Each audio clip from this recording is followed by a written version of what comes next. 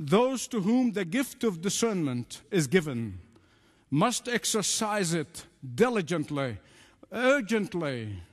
To those whom the gift of discernment is given must be serious about it today more than any other time in our lifetime. To be sure, we must exercise it lovingly and respectfully, but we must exercise it forcefully nonetheless.